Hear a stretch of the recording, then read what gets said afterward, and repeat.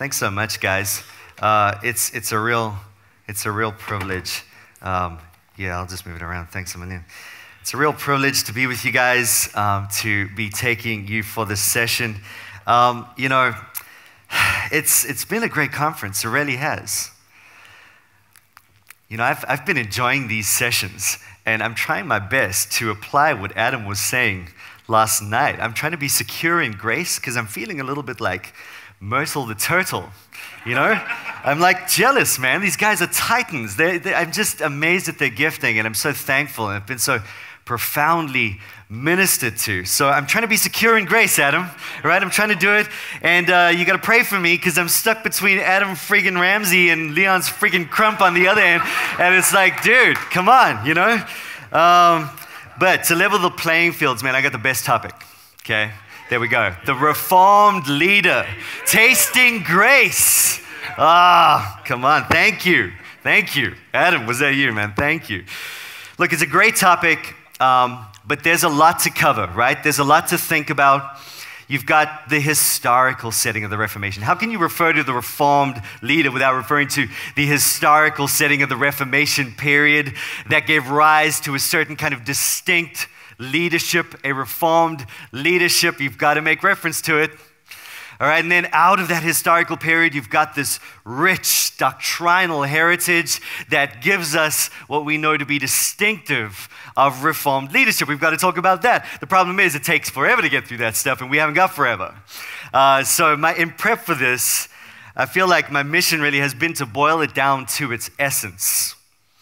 What essentially makes a Reformed leader? What makes the essence of a Reformed leader? What is the Reformation essentially? That's no small task either. But I had some dudes helping me out. John Piper, my daddy, your daddy, my daddy. Piper wrote a really good historiography on Luther, and I think one way you must approach the subject is to, again, think about one of the original gangsters of the Reformation, Martin Luther, right? I mean, dude, this guy is the Reformed leader par excellence. Why? Because he led the church into Reformation, all right? And so I think if you can get what's happening in Luther's mind and heart, if you could understand just even a little bit the Copernican revolution taking place in Luther's mind and heart, leading him then to lead the church in Reformation, I think you make good ground in finding out what is essential to Reformed leadership. And again, Daddy Piper helped me out. He wrote his historiography on Luther. He said about Luther's theology, at the very heart of it, at the very heart of Luther's theology, was a total dependence upon God's free and omnipotent grace. Not the issue of purgatory or all the other surrounding issues. This was the central issue for Luther. The man is powerless to justify himself, of course, right? Powerless to sanctify himself, and powerless even to trust God to do anything about it. That's bad news, man. In other words, for Luther, he needed grace. He needed good news. He needed the grace of the gospel. That's all that would help. And that is what then took central place in his heart and mind. That was the Copernican revolution that gave rise to his leadership and the leadership and seeking of reform in the church during that period. And I think if that is what is the heart of Luther in leading the church in the Reformation, it must be something essential to what makes up a Reformed leader. Right? I think we have to think about that. I do want to drive that idea home, but I want to go to one greater than Luther. I want to go to one greater than Calvin. I want to go to one greater than any of the reformers or any man that's ever lived. I want to go to Jesus. I think that's always good practice. Go to Jesus, and we'll go to Jesus through the Word. So turn it to John 21, if you wouldn't mind. It is a text that Dave Fanny made reference to the other day, which was great. I really appreciated the way he set it up in that context. I love the way he referred to this in that context that he did. And I think he set us up well to think some more about this. Remember, we're asking the question, what makes a reformed leader? Luther has told us it's a doctrine of deep, desperate dependency. But it's more than a doctrine thing, right? It's a heart of hearts. And I know that this passage would have had a deep, resonant effect on Luther. It has had a deep, resonant effect on me. My prayer, and please join me, is that it would speak to you this morning. All right, let's pray. We got to cry out to God. If we've just said He does everything, we do nothing. All right, let's cry out. And I'm not playing religious games. Let's do that.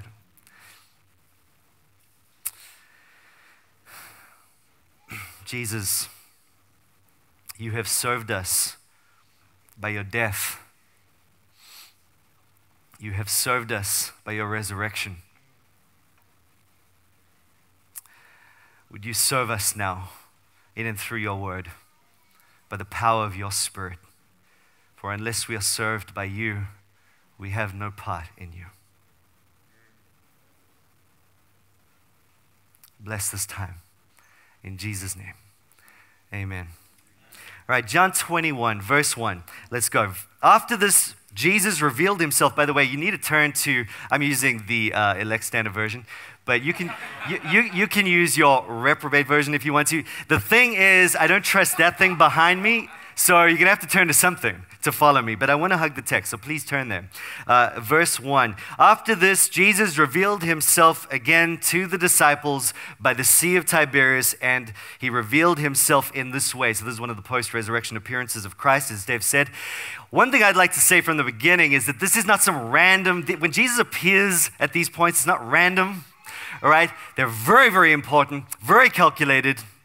All right? To not only give the apostles what they need by way of empirical evidence for their calling as eyewitnesses of the gospel and of the resurrection, but also that Jesus would, in these moments, minister to his own disciples by way of the fresh discovery of the cross and even resurrection at this point. The great archetypical minister of the gospel comes and ministers grace to these men, showing his ongoing power and love for them in light of the cross, in light of the resurrection. You cannot miss that. You miss that, you miss the whole thing. All right, and we see that very clearly in the ensuing dialogue between Peter and Jesus, but even the lead up, man, it's connected and it's important. So stay with me. Verse 2. Simon Peter, Thomas called the twin, Nathanael of Cana in Galilee, the sons of Zebedee, and two others of his disciples were together. Interestingly, the men who were together when Jesus called them to what? Leadership. Right? These are the men that were together when Jesus first called them to leave their nets, follow him, and they started getting groomed for leadership. And really what we have here is the 3-year bookmark. The journey of their leadership now come to a close in terms of training anyway, and much time for them to reflect, of course. Jesus has told them, they've seen him already, he has already appeared to them in resurrected form, and he has told them to wait for him in Galilee. So that's what they're doing. Peter decides to go fishing. The others say, I'm going with you. One of the niggly issues that come up is, okay, well, what's happening? You know, are they backsliding at this point? Is that what's happening? And that's usually coupled with the idea that when Jesus said, Peter, do you love me more than these? He means these fish, these fishing nets, or these fishing boats, or the fishing industry. Now, I don't want to be offensive. I just, if that's your view, just work with me a little bit. I really don't think that was what was going on in the passage. I love what Beasley Murray said. Even though Jesus be resurrected from the dead, the disciples have to eat. All right? They catch fish. It's what they do. That's how they get their food. They don't go to Walmart or wherever it is, Countdown. You know, they need to go get some fish. Cut them some slack, right? So here they are. They're going fishing. And, for whatever issue there might have been with fishing, the reality is though they're not backsliding, I mean, think about this. They've seen Jesus only a few moments ago. They've seen him in resurrection form. I mean, how are you going to backslide after that? Dude, you can't blame. I mean, you've just seen Jesus. He's back from the dead. You're not backsliding at that point. In only a few moments, they're going to see Jesus again. Peter gets naked and dressed at the same time, falls into the water, and somehow miraculously makes it to the shore. He's excited. He's excited. It's not the action of a backslidden man. All right? They're not backslidden. They love Jesus, man. They love him with all of their hearts, but they're in a kind of limbo because all that they had been trained for over the last 3 years, all their grooming for leadership had come to a grinding halt, and all their confidence had been stripped from them. Why? Because they failed Jesus. They sinned. They failed him, man. Peter, 3 times denying Jesus. Can you imagine? So they are overjoyed seeing Jesus, but coupled with the joy is the coinciding grief of their failure. And at very least, they're wondering if Jesus still wants them as leaders. I mean, seriously, man, we messed it up so bad. Does Jesus even want us? Let's go fishing, and we'll think about it.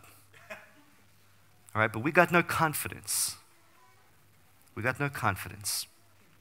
They had been shot to smithereens. Are there any leaders in the room? Have you ever felt like that before? Man, if that's you, hang in with me. I'm going somewhere with this. And I trust it'll bless you. Maybe this is your 1 year lead into church planting, getting ready, getting psyched, and then 1 month after you plant the church, tail between your legs, messed up so bad you don't know what to do with yourself, confidence stripped. Maybe this is after 3 years of seminary training, finally ready for that pastorate. First year, what a wipeout. Confidence stripped. Does Jesus even want me in this role? Maybe I overshot it. I don't know. Am I a leader? Maybe I'm not a leader. Maybe I need to think about other options. Well, I think that's super important to understand in this passage. That's the fundamental issue of context in this passage. All right, and you know why it's so important in light of this topic? It is what connects this passage to the essence of Reformed leadership. And we'll see this in a second, but let's go. Verse 3, the second part. They went out and got into the boat, but that night they caught nothing. Now that's a weird night. All right, they're experienced fishermen. They know these waters. To catch nothing is a weird night. It's a night to remember. All right? In fact, they got one more night like this to remember. One night like this that happened 3 years ago, the night before Jesus called them to what? Leadership, right? So this is truly the bookmarking occasion right here. And they're sitting in the boat catching nothing. They're saying, are you freaking kidding me? This is crazy. No fish. I remember a night like this. Flashback, right? It's kind of like a Lost episode. That's L-O-S-T, Lost episode. I've just watched, by the way, all the Lost seasons back to back. I'm feeling a little lost right now, to be honest. But man, you know what it's like. They're constantly flashbacking all over the place. And that's what's happening, right? They're in the boat. They're going, oh, I feel a flashback coming on. And they're flashing right back to their beginning of leadership training, the beginning of seminary. All right?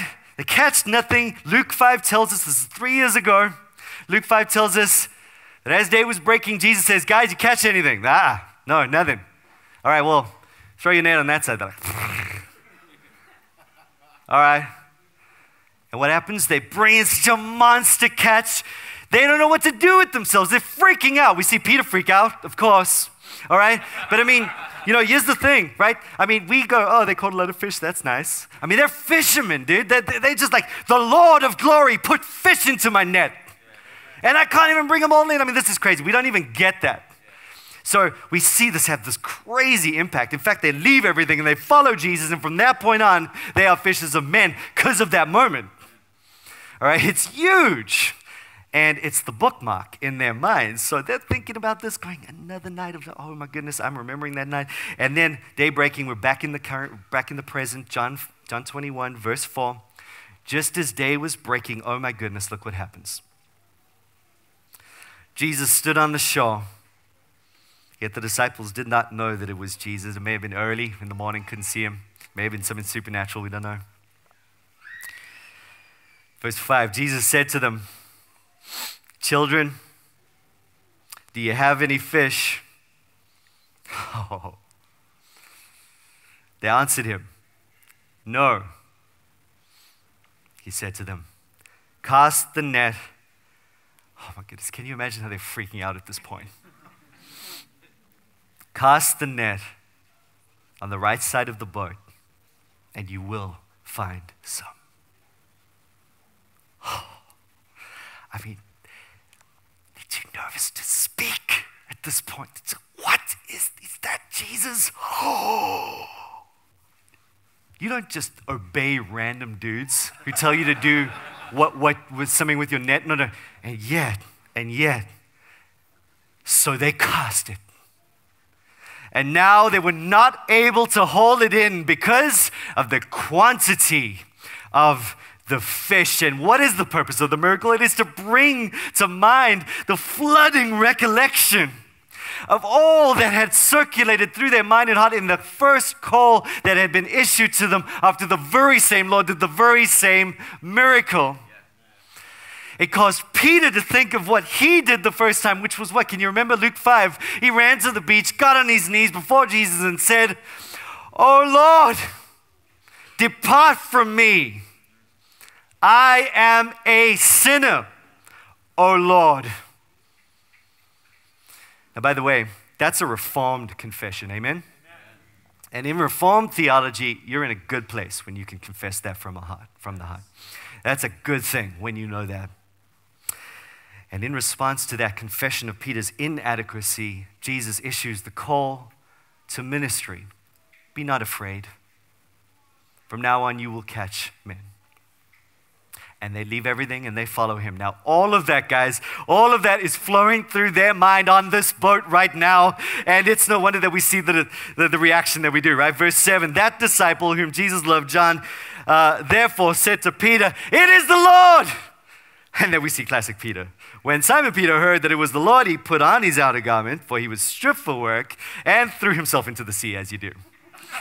Right? And I don't know how to explain that. I've looked at a million different commentaries. I think, other than to say there was clothing involved, there was water involved, it got wet, it got dry again. And he was just like, dude, I don't care. I'm ditching the luggage, fellas. My heart is on the beach. I want to get there. And he goes, these are not the actions of a backslidden man. He loves the Lord, man. All right? He doesn't care. He's jumping. Verse 8. The other disciples came in the boat, dragging the net full of fish, for they were not far from the land, about 100 yards off. When they got out on the land, they saw a charcoal fire. Now just try and put yourself here. Hard night of toil, darkness, cold, no fish. Hungry. You need fish to eat the fish. When they got out on land, they saw a charcoal fire in place, with fish laid out on it, and bread. Jesus said to them, "Bring some of the fish that you have just caught." Guys, can you imagine? Like a little slice of heaven. The Lord who served them by his death. The Lord who served them by his resurrection. The Lord whom they had failed now stands before them as their servant, serving them still. Giving them what they cannot provide for themselves. Verse 11, so Simon Peter went aboard, hauled the net ashore full of large fish, 153 of them, the purpose of which is to show that this was a miracle. All right? And although there were so many, the net was not torn. All right? It's the same Lord who did the same miracle, first calling them to leadership, showing them that as it was when they were first called, so it remains. Apart from me, you can do nothing. You cannot even catch one single fish. Verse 12, Jesus said to them, come and have breakfast. Now, none of the disciples dared ask him, who are you? They knew it was the Lord. I mean, the gravity, right? Oh my goodness, this Lord that you've betrayed, that you failed, is serving you by his grace, providing for you.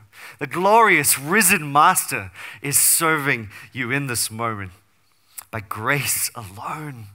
Verse 13, Jesus came and took the bread and gave it to them, and so with the fish. This was now the third time that Jesus was revealed to the disciples after he was raised from the dead. And with that stage set, we move into the interaction between Jesus and Peter. Verse 15, when they had finished breakfast, Jesus said to Simon Peter, Simon, son of John, do you love me more than these? Now, once again, guys, the these are not the fish. All right, it's obviously the men, right? Do you love me? Peter, is your love stronger than their love for me? Is your love better, of a superior quality than their love for me? Do you love me more than they love me? Why would he ask a crazy question like that? Well, it's a very lucid answer. We know that there was, the 3-over denial of Christ by Peter was not an isolated random instance. It was the buildup of a confidence as a result of leadership training. When he started, he said, I am a sinner, depart from me, O Lord. That's a good place to be, but we see he slowly starts to think he's got this. A little bit of an edge every now and again. Oh, no, I got this one. Definitely got this one. I mean, he always gets shut down. But, he's building up. Toward the end, just before the crucifixion itself, we know the story, right? Lord, I know you're saying someone's going to betray you, but I want you to know it's not going to be me. It's not going to be me, Lord. I love you. In fact, I love you more than these. And if they betray you, fine. So what? I love you more than these. And by the way, that's why you should love me.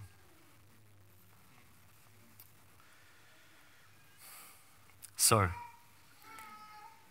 he boasted the loudest, he failed at the most severe level, and Jesus singles him out with that in mind. And as Carson says, whatever potential there is for Peter to be restored to leadership depends on this moment of Jesus' restoration of him into that role amongst these men.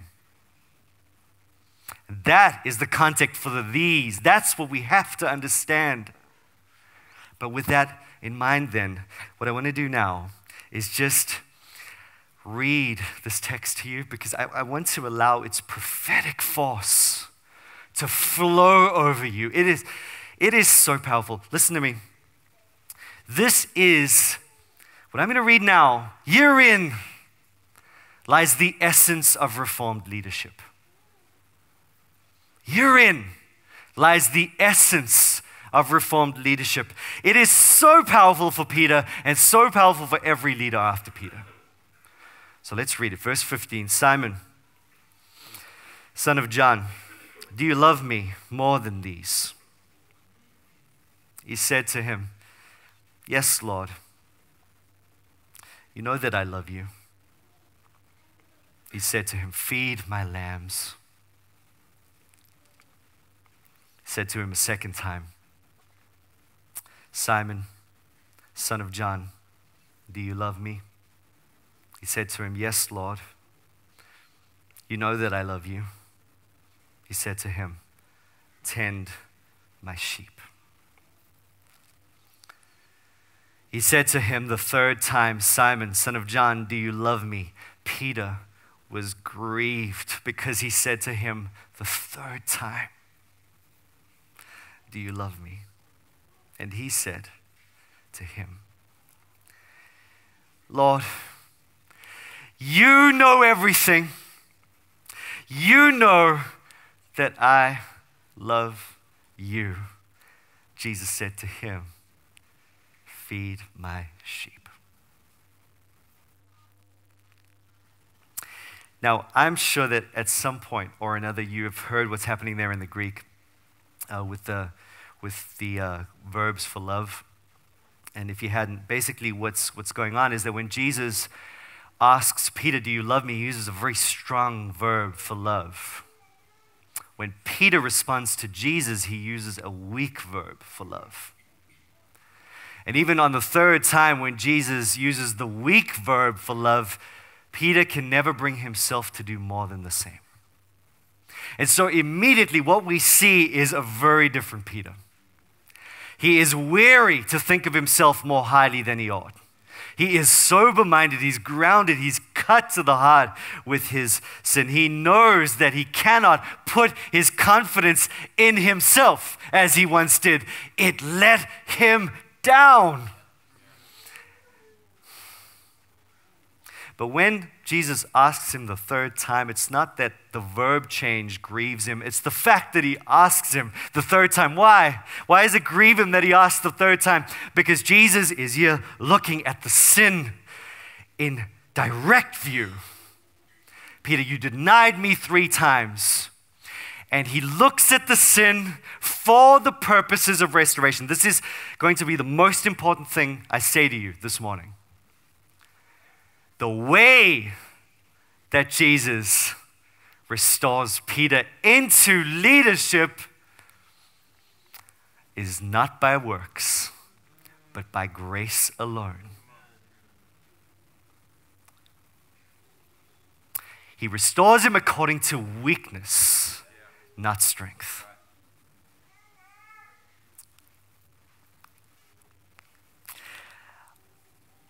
It grieves me that some have an understanding that is really the antithesis. Listen to me though, Jesus did not lead him now in works and the power of his own flesh. He did not say to Peter, Peter, all right, here's the deal. You denied me 3 times. This is very, very bad. I've got a plan. It's called penance.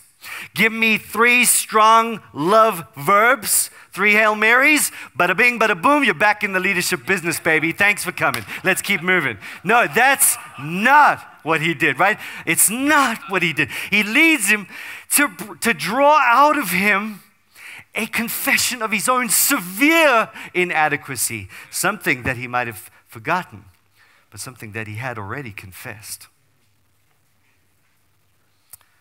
There's no legalism here. I love you, Lord, but it's a weak love. It's an imperfect love. It's a love that is not worthy of your love for me. It's a love that does not commend me or merit me unto leadership or your own love for me in leadership. My love for you is not equal for your love for me, to your love for me. And I know that my heart will only ever condemn me, but you are greater than my heart. So I leave it all with you, and you know what kind of love with this is. I don't rest in that love. I rest in you. I rest in you. He had drawn from him a confession of his inadequacy and the total sufficiency of Christ. My heart condemns, but you are greater than my heart. And guess what? Jesus accepts his declaration, because so far from disqualifying him from leadership, this has been the moment of central qualification. He cannot be an apostle that goes out to preach grace who has not tasted grace. He cannot preach that Christ is all sufficient without knowing this. This is what qualifies him for the role as a minister of grace. A reformed leader, we might say. Certainly, this is exactly what took place in Luther's mind and heart. A leader must be dependent upon Christ for everything, the central point of theology. Apart from Jesus, the apostles could do nothing. Apart from Jesus, the mission is null and void. Apart from Jesus, you don't catch one single fish. Church planters, pay attention. Right? And apart from this realization, in fact, they would not be qualified as they ought. This is always the central point of qualification for those who preach grace. Now, guys, I want to drill that home. We've seen it for Peter, we've seen it for Luther, but of course, it's got to hit us, right? got to hit us in the deepest parts that it could possibly hit us if we would be leaders, if we would be reformed leaders. There's much by way of discussion regarding the resurgence of Calvinism and the monsters that it creates when those who come from it can preach grace without tasting it, when those who can argue the doctrines of grace without knowing what the heck they're talking about. And this must speak to that.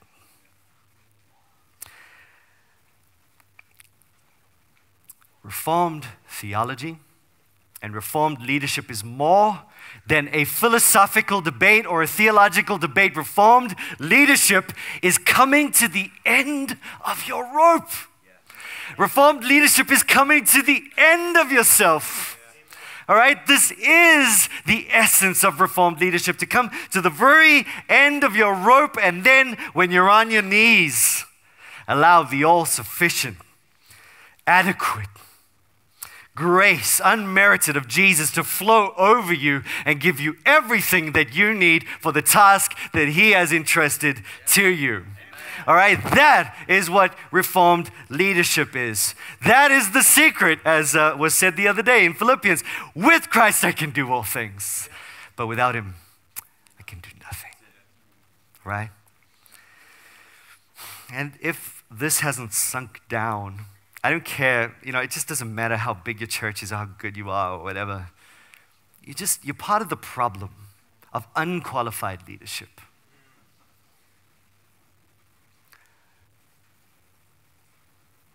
So let's listen. No matter where you are, let's listen. Each leader must be served by Jesus, or they will have no part in Him. And Jesus would serve us even through a text like this one this morning. So with that in mind, I want to end off just encouraging you.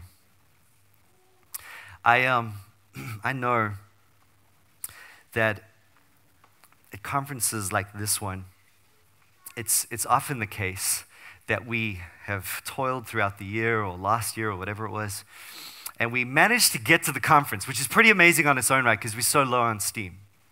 So we get to the conference, and everyone's all happy and vibey, and it's awesome, and but you're dying, man. You're dying, and it's all good and well, we'll get through this conference, but you're tapping out at the end. Leadership is just, you can't do it. And man, I've been there so many times. I've been there at conferences. And that I would have had a word like this one. I want you to consider something if that's you. I want you to consider that much of your life might well have had a single purpose to it. That single purpose being to draw from your own heart and lips this morning a confession of your own inadequacy and Christ's sufficiency.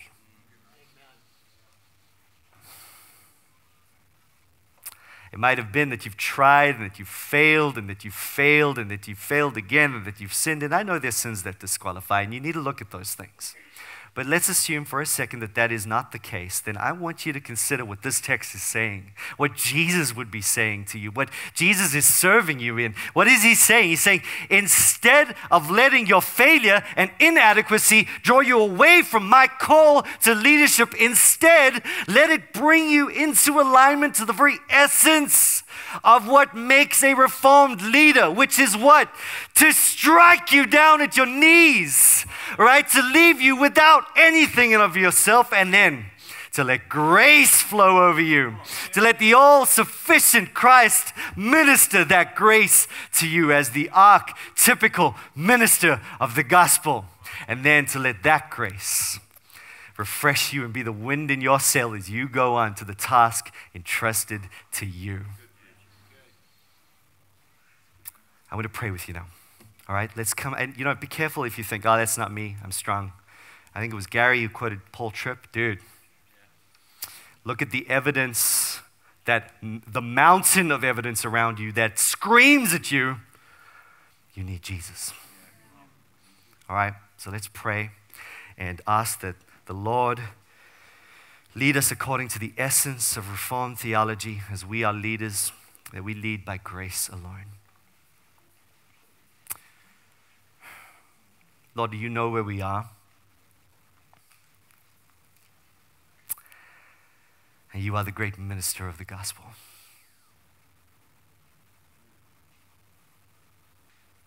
Thank you for your presence, Holy Spirit. And we would ask that you take your own inspired word and apply it to the deepest, darkest place in our heart and preach the sermon within the sermon. And that you would leave no leader untouched by the taste of your grace this morning. And that is what would fuel us, your love for us, not our love for you. Your love compels us. Lord, make us reformed leaders, ministers of grace, those who have tasted it. In Jesus' name, amen.